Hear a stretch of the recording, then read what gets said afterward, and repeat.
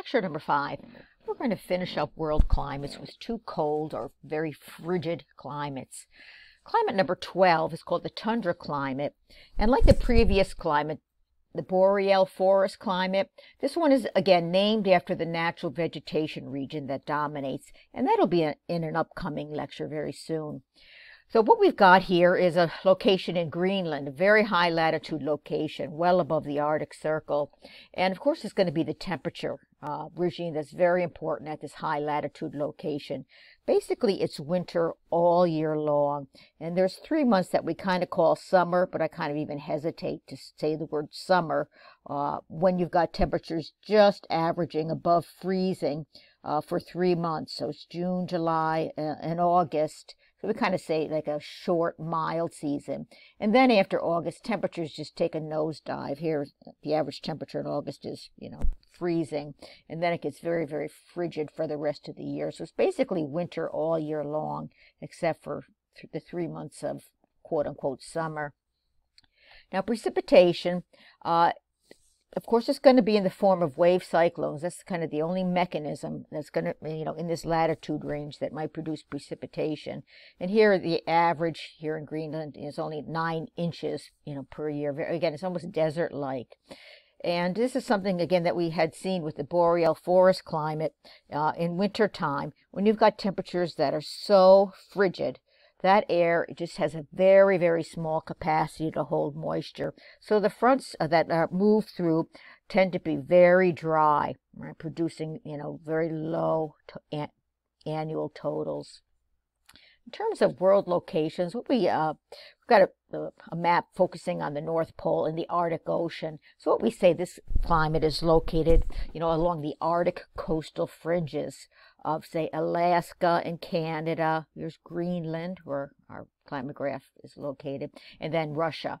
So that's kind of the major world locations. So let's kind of plot that on a hypothetical continent. So, very high latitude, well above the Arctic Circle, and there's our tundra climate.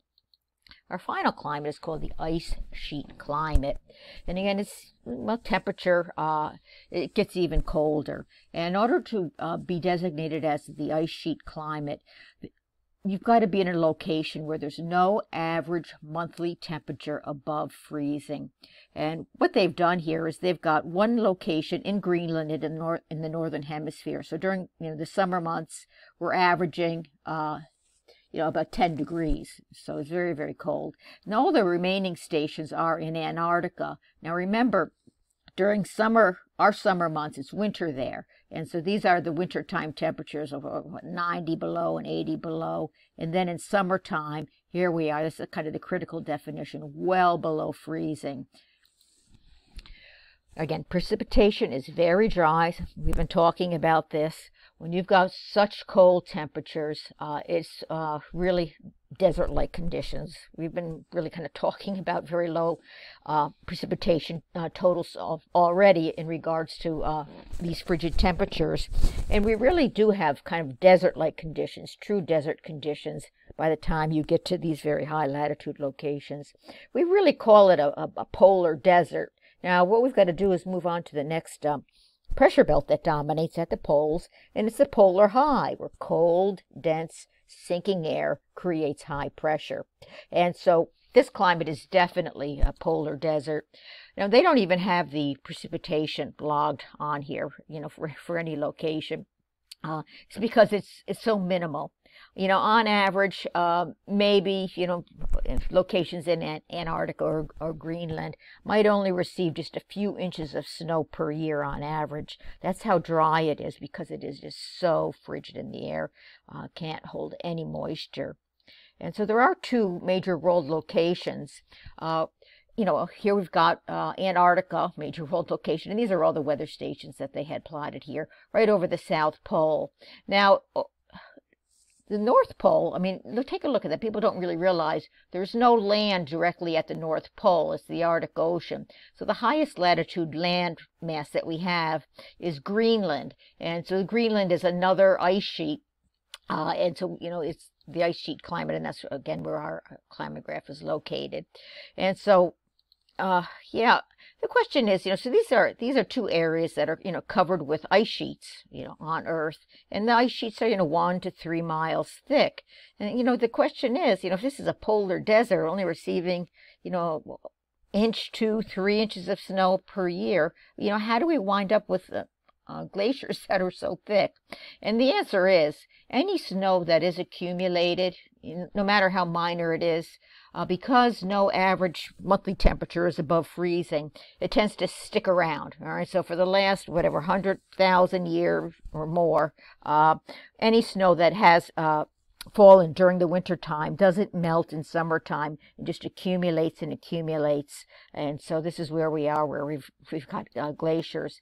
Now, of course, global warming now is changing that trend. We're seeing the melting of ice sheets at a really dramatic rate in Antarctica and in Greenland.